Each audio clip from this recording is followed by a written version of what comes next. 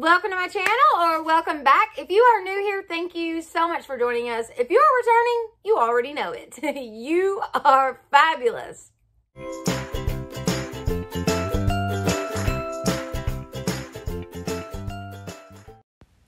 Welcome, everybody. Thank you so much for being with me today. I'm super excited about these DIYs, so let's get started.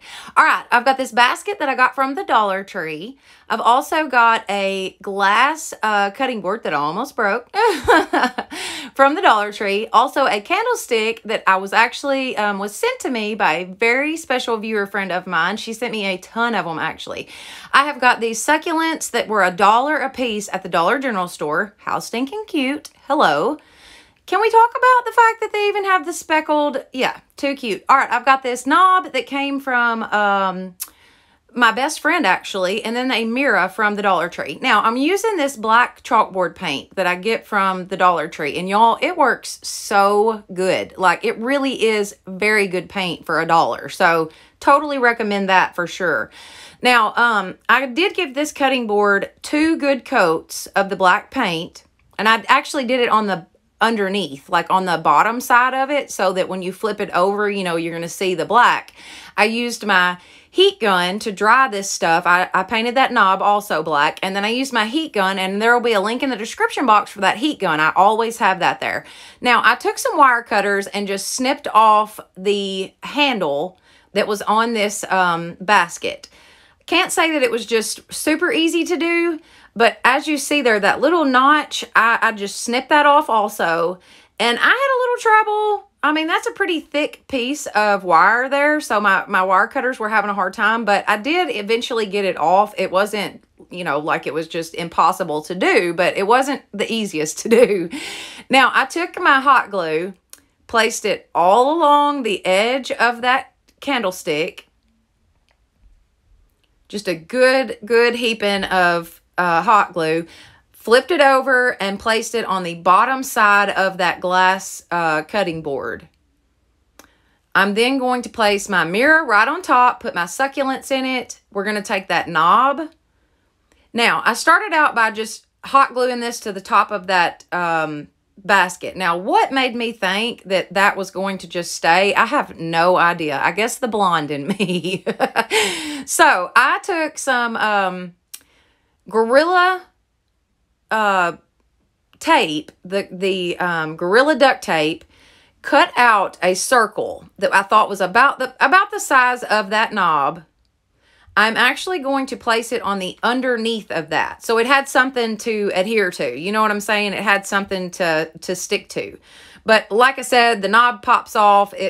Yeah, it was almost a hot mess. So I thought, you know what? I'm going to actually cut another one and stick it to the one that's on the underneath, so that you've got the 2 stuck together. And that Gorilla duct tape is some very powerful stuff. And then I actually glued the knob to the duct tape, and it worked out perfect. It stayed on perfectly. So I got a little hot glue around it. I did take my brush that had the black on it and fix that up. And there we have it.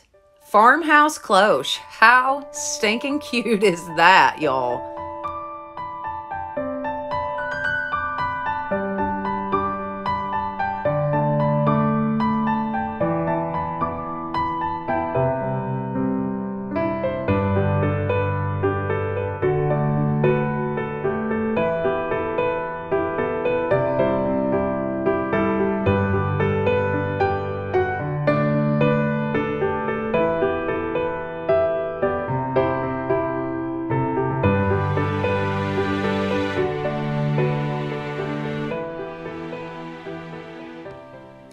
Moving right along, DIY number 2, and my absolute favorite of this video. Okay, so I got these little signs at the Family Dollar store. They already had the shiplap lines in them. I got the truck from the Dollar General store, and it was like a DIY wood truck is what it actually said on the package. I thought it would be perfect. And then I've got some wood letters that came from the Dollar Tree.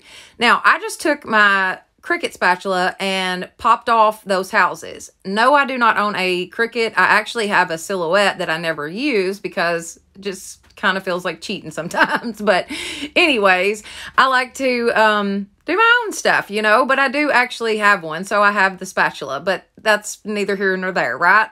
Right. Okay. I do keep these little houses because I think they will come in handy in the future for another DIY. Now, I just took my sanding block that comes from the Dollar Tree and sanded these down real good. I take them, flip them over. Now, I did take the handle that was on the back, the part that makes it sit up. I did take that off of the two on the end, on each end. As you can see there, I'm taking a craft stick, placing it long ways at the bottom, and then I'm going to go horizontally at the top. And that's just kind of to like build a spine across the back of these. I want all three of these together. And don't worry, this looks wonky, but I'll end up fixing the back. So no big deal. Now, I did the same thing to the other side. Just added my hot glue, very generous amount of hot glue. Placed my craft stick down, popped the other one in half, and started to build the spine across the top of that one. I just thought if I had the craft sticks going both ways, then, you know, possibly that would help to keep it together. I've got the plaster chalk paint by Waverly, and I give this just one good coat of paint. I'm then going to take my antique wax by Waverly and take my brush. And I started out, I was going to put it right down through those shiplap lines, but I realized that there was paint stuck down in those still that was not dry. So I actually took it, and now none of the paint is dry. Let me rephrase there. None of it is dry. I wanted this to be wet while I was doing the antique wax. So the plaster on there is actually still wet. But I'm taking that antique wax now that I've got those shiplap lines cleaned out, and I'm just going right down through there. Just adding it right down through it. I even added a line where the two pictures met. I went ahead and added a line of the antique wax. And this is the easiest way to make this look like, you know, shiplap wood or real wood. Just trust me on this. This turns out really good, and it is super, super easy to do. So I then took that antique wax and just went around the edges. I took my brush that still had the plaster on it and then began to just smooth it out, blend it out. I went back, added some more antique wax around the edges, around any of the shiplap lines that I wanted to darken up a little bit. And then I'm just going to take that brush and go right back over it again. Super, super simple, y'all. And it looks gorgeous. I mean, it really turns out great. Check it out. That was so easy. I mean, you cannot mess that up. You cannot mess that up. And if you want it darker, you obviously just add in more of the antique wax. Now, I took my sanding block. I did take this outside to finish sanding it, but I sanded it down real good. I picked up this little knife, this little cutting knife at the Dollar Tree. Now, I started out with it scoring the top of this truck, trying to get those carrots out of the back of there. I will have to say I do not recommend that knife from the Dollar Tree because it was not sharp. It just barely was cutting into it. I didn't realize that at the time. I thought I was really doing something, and I was barely getting it. So I swap over to my box cutter, my old trusty box cutter, and boom, I cut that thing off in 2 seconds. It was super easy to do. Took my sanding block, just smoothed that out, sanded that truck down a little bit. Now, I've got this chalk paint by Waverly, and it is in the color Pool. I've also got those letters, and I'm going to spell out the word Farm Fresh. Now, I start out by painting the letters in my black chalkboard paint. I then paint the truck with the Pool color. Such a pretty blue, y'all. Such a pretty blue. Gorgeous color. Now, I filled in my tires with the black. I then take my brush and I detail this out with the black. Now, when I was done with that, I just wasn't real happy with it. So I painted over it, and then it smeared everything. So I painted over it again. Got it like I wanted it. I'm going to take the antique wax, and I'm just going to go around each individual line of the detailing that is already on this truck.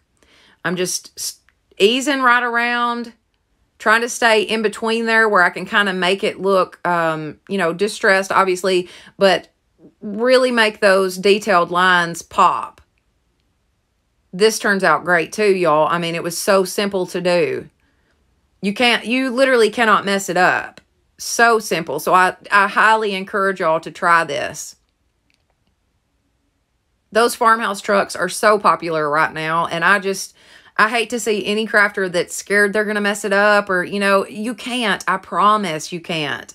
It is so simple to do. I took that antique wax and did paint the bed of the truck with that antique wax. Real easy, just super simple. Now, once my truck had dried, I've got these lavender picks that I got from Walmart, and they're really pretty lavender picks. Walmart's got a great selection, and the picks are only like $1.47, I think. Now, I wanted to place those lavender picks behind my truck. I've got some of the cubes there. You see the wood cubes that I'm going to put on the truck here in just a minute, but I was trying to spell out Farm Fresh, and then I was going to place my truck on there, and I did not realize that it was my lavender was actually, excuse me, my lavender was actually going to cover up the majority of the letters. So I decided to take all the wording off. I hot glued my lavender straight to the board. I then took a piece of that duct tape and just placed it right over the top of that hot glue. You're not going to see it anyways, but it was the perfect way to make that stay. Now my truck will go on there perfectly. So I pop out a couple of those cubes, just hot glue those in, you know, just random places on the truck. This is so easy, guys. I'm telling y'all, y'all can do this for sure. Once I got those on there, I'm just going to place my truck right over the top of that lavender. I added some hot glue to the tips of those little cubes, and then just pop my truck right on. And this is the cutest dang DIY, y'all. It is probably one of my favorites. I know it's one of my favorites for sure. I absolutely love this.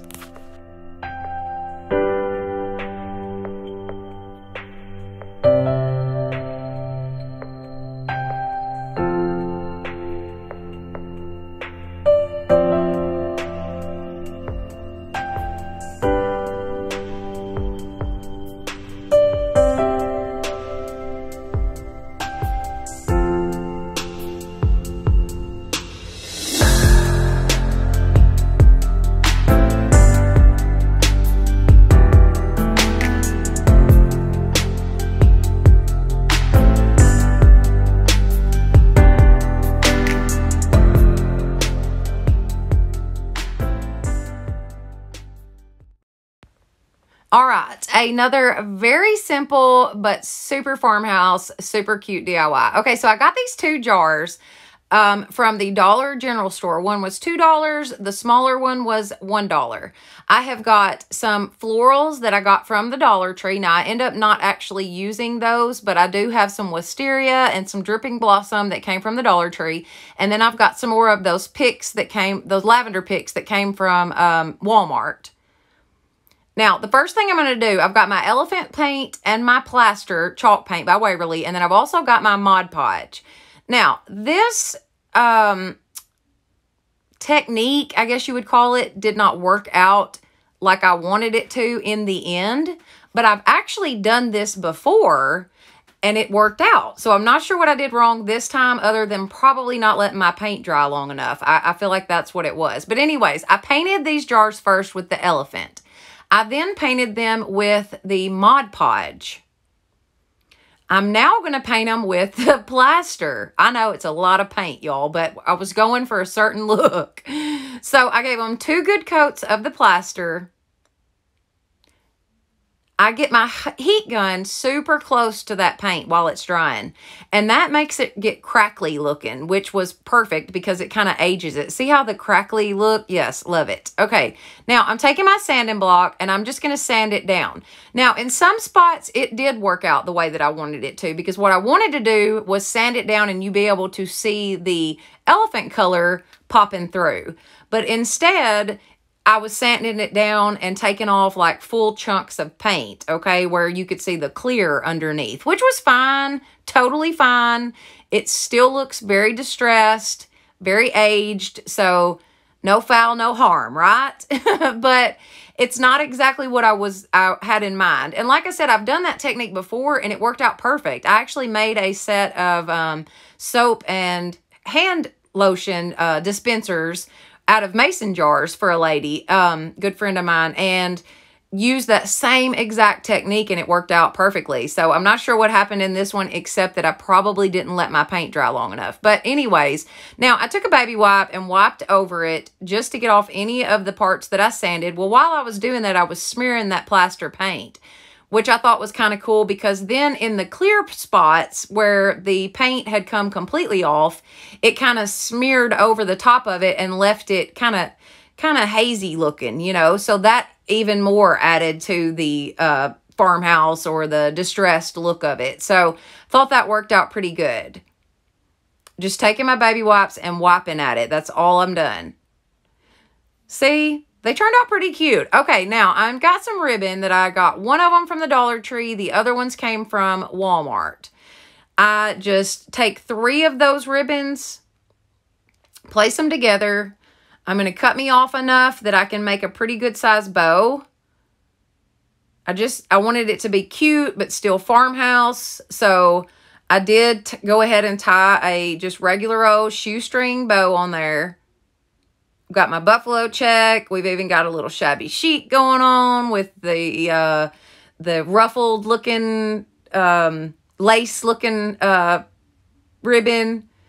I think these turn out so cute. Tied a smaller bow on the smaller jug there. Jug, Lord have mercy. Jar, that's what I was trying to say. I placed those lavender picks in there and check these out. Super farmhouse. I love the crackling that looks on there. These are just too stinking cute.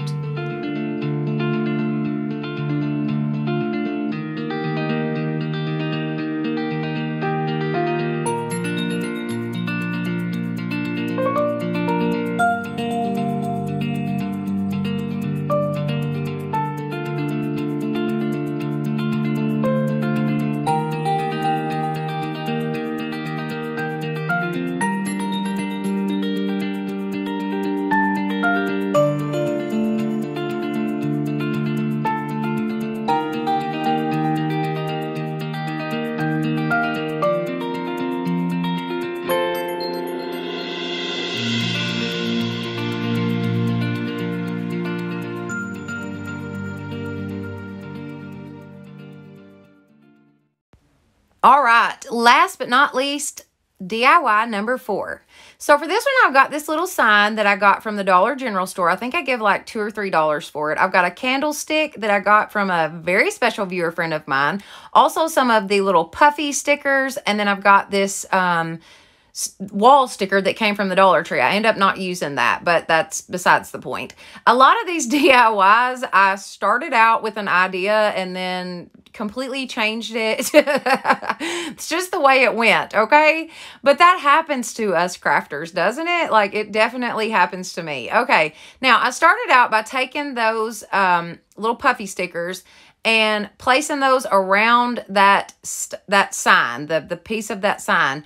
But I actually was getting them like all wonky. So I started out by placing one in each corner, then one in the middle of that, then one in the middle of that, and just continued that process all the way around this. And that was how I was able to get them even.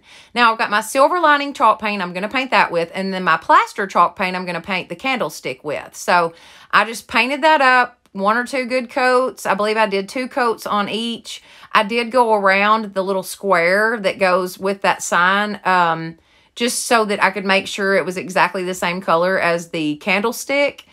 But as you can see there, I gave everything 2 coats, dried it all with my little heat gun. Y'all, that heat gun is fantastic. I tell y'all that every video, but I'm serious. Now, I dry brushed the little sign that's got the puffy stickers on it with my plaster chalk paint. I then dry brush the square that goes with that sign with my antique wax, Waverly's Antique Wax.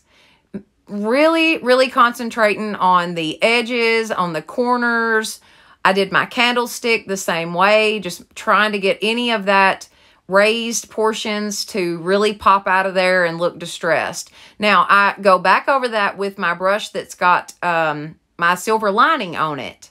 So now it has both of those colors on there. Really cute. Now, I got these lavender little I almost said succulent. I got those little lavender plants from the Dollar General store, $1 a piece. I'm taking that one portion of the sign and placing it right on top of that candlestick. And as y'all can see there, we have completely changed directions. And obviously, we're not sticking the thing that's got the little puffy stickers in there, okay? Completely changed directions with this one, but it is so unique, and I just really, really like it. It's just so different. Check it out. It's different. It matches all the rest of our stuff, so obviously it is cohesive, but it's definitely different, and I really, really like it.